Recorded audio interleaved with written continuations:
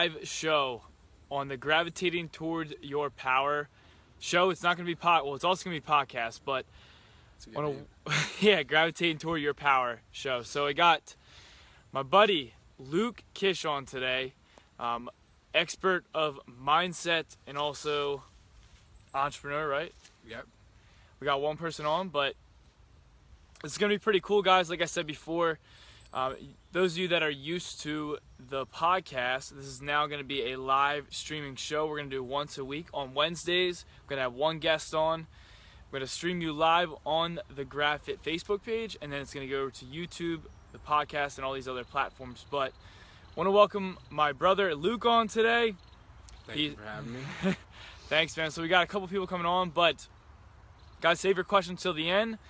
I want to make sure that we get through the content today, but I'm going to do my best because we're doing this actually in a park in Pennsylvania. Now my arm is I'm holding this with my arm right now, so a little bit tired holding it up, but we're going to stay on for a little while. So Luke tell us a little bit more about your story, Luke, how you got started. 23 years old, went to school at San Diego State. 19, decided I wanted to be an entrepreneur, dropped out of school, got into sales, did pretty well in sales, and have been enjoying the entrepreneurial lifestyle ever since. And then also I have a background in fitness. I did a lot of competitive working out when I was younger in high school. So yeah, so I know you were saying a while back too, you what was it, around 17 you broke a record for deadlifting? Yep, so I deadlifted 550 pounds when I was 17 years old. Jeez. Yep. That is crazy. That's a lot of weight, man. Yep. Yeah, most people struggle to get up to 405. Yep. So, but no, but a while back we did this same type of, broadcast on my personal page, guys, and we talked about with Luke, what is the mindset you need to win? What is that champion's mindset you need to cultivate to win? So today I really want to talk about that. But first, before we go into that, I want to talk about what is your mantra, Luke? What fires you up every single day? Wow, what fires me up every single day? Well, what I want to do with my life fires me up every single day. I'm definitely pretty ambitious, and I have high hopes to do really big things, not live an ordinary life, make lots of money, affect lots of people, and I think just be valuable, just to be valuable and to matter is what my mantra is. Yeah, valuable and matter. I mean, that's definitely two very important things in life, is to, stand out, and not be average, like you said. That's why I like to have people on here that are just hungry for more, hungry to help people, and you definitely fit that part. So I know we talked about before, we talked about previously, what were your favorite books were. Mm-hmm. Again, can you mention one that would resonate with your why, what you're valuable and standing out? Right now I'm really enjoying Sigmund Freud's Civilization and Its Discontents, which Sigmund Freud is kind of the original person that a lot of psychology stemmed off of, guy from Vienna, Austria, and some of the things he says I don't agree with, but it's a really interesting book on how human beings are wired, his philosophies, what makes human beings do what they do. And I think when it comes to reading, the more the better. The more knowledge you have, like I said in the last talk, knowledge makes you emanate a non-delusional confidence. The more stuff you know, the more stuff you know, the better perspective you have, the more aware you become. And I think my mantra of mattering and, kind of gearing my life towards making me just useful as a person to the people around me came from reading tons of books, and that's kind of a different perspective than most people have. Yeah, no, I mean that is very true. I think it was how's your arm feeling? It's a little bit numb. No, I mean that's crazy true. It's not acquired knowledge it's everything. Having knowledge, you definitely see things from a different perspective, and it allows you to become self-aware of a lot of things in life, and overcome certain challenges and get to the next level. So like, what is, you know, let's say like let's put ourselves in someone else's shoes right now. Like let's say we'll talk about someone in the fitness industry, like, or someone trying to get in shape. Like let's say they've tried a million things and they feel like they've tried everything and their mindset isn't just clicking. Like what's one thing you could recommend for that person to get back on their feet and keep pushing forward, like, and to reach their goals? Keep going for sure, and with each failure, I'd say just kind of learn something and take something and look at it. Don't be afraid to look at the hard truths. If you didn't get in shape because you didn't follow the workout plan, don't be delusional to that because it's uncomfortable, saying that you did something wrong. And just learn and then keep going. And whatever the image is or vision is you have for your body or your fitness self, just keep reminding yourself that that's what you're working towards, that's what you can have, and continue. Hell yeah, that's true, man. It's persistence is key. I forget how like the adage goes. It's like, if you're persistent, you'll get it. If you're consistent, you'll, or no, it's the other way around, right? If you're persistent, you'll get it. If you're consistent, you'll keep it. That's it. But yeah, it's very true. Is like just continually implementing, just never giving up, guys. As cliche as that sounds, like just continually pushing through, and getting at least 1% better every single day. So like, what I know you had like that day after we chilled, you had that one broadcast about like belief, like. Mm-hmm. Like, how do you, like, can you touch more on that? Like, I know it was really resonated with a lot of people. Like, what was, the meaning behind that? Yeah, you got to have belief. If I didn't believe I could do anything, I would give up. I would quit. So yeah, you got to believe you can do something, and recognizing that everything around you that you see at all places, at all times, was made by someone just like you. Or made by a human being, and looking at all the things that human beings have done, that should raise your own belief that you can go ahead and do what it is you want to do. Most of the time there's plenty of examples of people that have done far beyond what it is you want to do. Say you want to get to like 10% body fat or something, there's plenty of humans with the same tools that have gotten to like 1% to 2%. So when you reframe it, keep the belief that you can do what it is you want to do, first and foremost. And a lot of that is disconnecting from kind of the social landscape and a lot of the people around you. Most people think negatively. Most people are caught up in the media, the news, things not working, everything being hard. It's hard to make money, it's hard to get in shape. I guess just because being in shape or making money is a good thing, the opinion that it's hard to achieve that is I guess accepted or something like that. Yeah. But kind of breaking through all that, and yeah, that's a really good point. I think is a lot of people will, I guess the best way to phrase this is they'll listen to others and they'll be like, they'll almost accept that as their own reality, someone else's opinions. And I think that's where a lot of people get hung up is, they hear all these external voices, but they don't listen to their own. They don't follow their own intuition. I think that throws a lot of people off. They start to believe other people's opinions about them, and I think that's true, man. It's believing your own your own beliefs and sticking with it. So what is like, what's your routine now in terms of like fitness? Like, what are you following? Like, what's your current split, nutritional wise as well? We'll go into that in a little bit. What's like your current fitness routine? So my workouts are broken up by muscle group. We have a shoulder day, a leg day. The leg days are twice a week, and one's the front of the legs, one's the back of the legs. A chest day, a back day, and then the back days are different too. So it's kind of complex, but it involves consistent workouts for sure, correct form, no regard for the weight, just really making sure that the muscle is being used correctly, and then the cardio. I do cardio probably 15 miles plus per week, a little bit less now because it's getting colder. Mm-hmm. It was about like 20 plus as of a couple weeks ago. But yeah, I mix it into things I like being outside. So after this, I'll probably go for like a 3-4 mile walk, and I'll be taking in knowledge while I'm doing it. I'll be enjoying it, and I'll be getting abs. Well, that's something you getting abs on the way. Exactly. That's something big he touched on right there too. Is a lot of people will say, I don't really enjoy the process of getting fit. I don't really enjoy, going to the gym. And I think Luke touched on something really big. Is he enjoys it while he does it. I think that's one way to stay consistent or persistent with something is you want to enjoy the process. If you don't enjoy it, you're going to give up.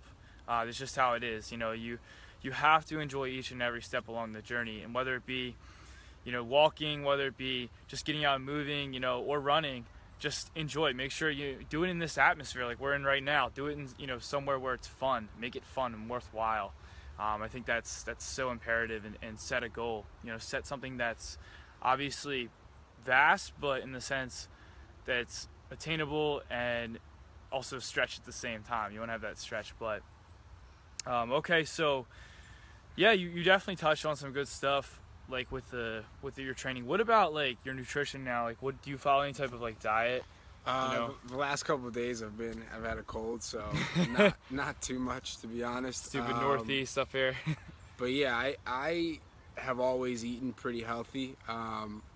I like the way I feel when I eat healthy, so my normal breakfast consists of egg whites and oatmeal, or egg whites and brown rice, and then I eat chicken breast a lot, yams a lot, broccoli and juices a lot, smoothies a lot, protein shakes, bananas, so just keep it obvious.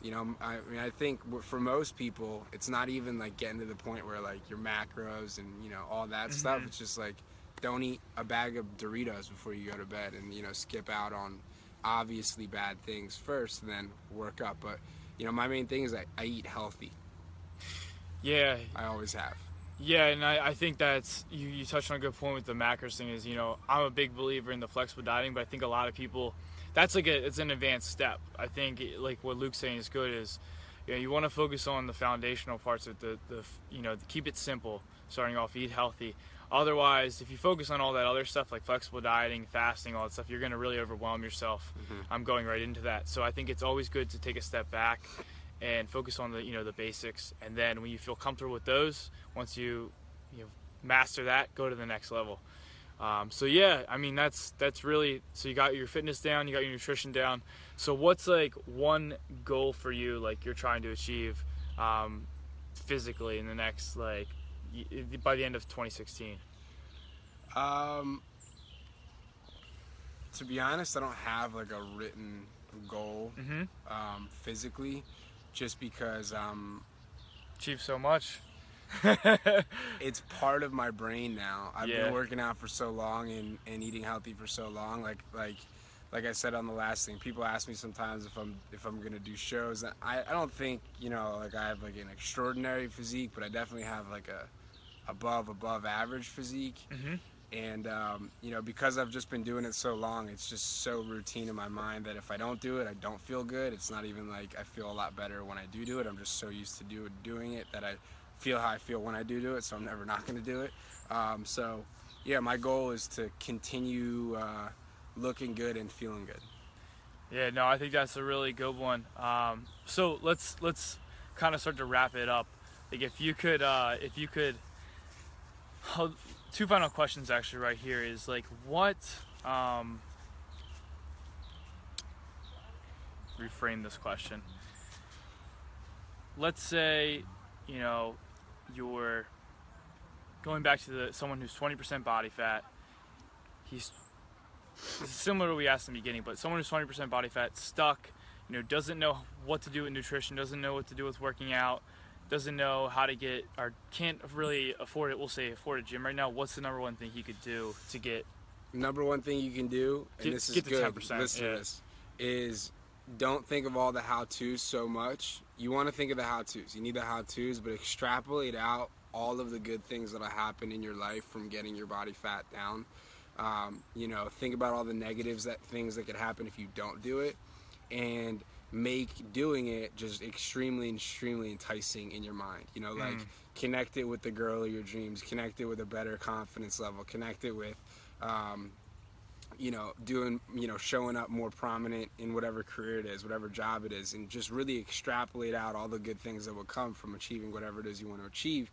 And, that'll kick up your energy towards wanting to achieve it. And then the how-to sort of just falls into place and sort of takes care of itself. And then I would say leave nothing in the gray area.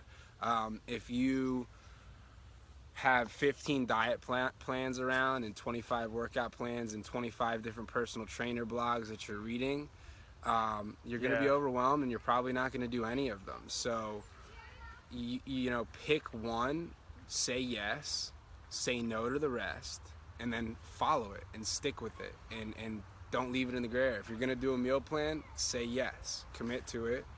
If you're not going to do it, say no. Yeah, that is a really good point. I like how you got into the psychology behind that too. And guys, if you're on like someone's newsletter, or if you're on something you haven't checked it for months, like you said, just unsubscribe, or just try to like eliminate, just try to get rid of all the clutter, and just simplify your life, because that is going to bring so much clarity. And again, you're going to get so focused, and focus is the key to continual success and achieving what you desire. So I want to wrap it up, kind of getting to the end of this. Let's say this is a big question, and this is actually from Lewis Howes' podcast, but I think it's good to also use this question in other areas. Is, Luke, let's say it's like your final day, everything so far you've achieved has like disappeared. What would be your 3 greatest truths out of life that you could say? If 3 greatest truths out of life. Yeah. Everything disappeared. Whoa. I don't even know what that really means. What do you mean by that? So like, if it was your last day and you had if you could just give away the 3 biggest lessons you've learned from life, okay, to maybe of your legacy, or to help someone, what would they be? Oh my God. All right. Well, I call infinite intelligence and like life energy God. So I'd say one of the things would be we're connected to that. Number 2 would be there is both dark and light portions of at least the human experience in life that need to be faced and looked at directly. A lot of the hard things and hard problems to solve, people would rather kind of warp their mind away from recognizing and looking at them even existing, because that's painful, and I think that's wrong, and that's how further screw ups happen. So dark and light, we're connected to infinite intelligence and God, or we're part of it. And I think the last one is God. Is it's all right. Be valuable. Good. Do good onto others. Dude, those were deep, man. Those were really deep, but no, that's good. Is it's, and I love those too, man. I think those are really, man. I could never. That's really deep stuff. It's good. Thanks. No, but actually one more final question. All right. And I think this one is a little bit easier to answer. Is what is your superpower, and how are you positively impacting the world? If I had a superpower? You have a superpower. Everyone does. What's your gift? I think my gift is I have an ability to understand complex things and then make them simple to other people. So I think I believe my gift is kind of bringing out the truth. Oh, I like that. Yeah. Simplification, bring out the truth. Nice. Yeah. All right, so we're gonna wrap this up, guys. Where can they find you, Luke? What is the best pieces of social media they can find you right now? Facebook page is Luke Kish, and website is www.lukekish.com. It's LUKEKISH, and there's a little opt-in to join the inner circle if you want to get on my newsletter. Awesome. Anything else? No, thank you. Awesome. For watching. And we will link it up all in the show notes, guys. But thank you so much for tuning into the first episode. This is all going to be on YouTube as well. If you're watching YouTube right now, you're seeing it right now, and then also the podcast. So thank you so much, guys. Tune in for next week. We will talk soon. And thank you, Luke. Thank you. Take care.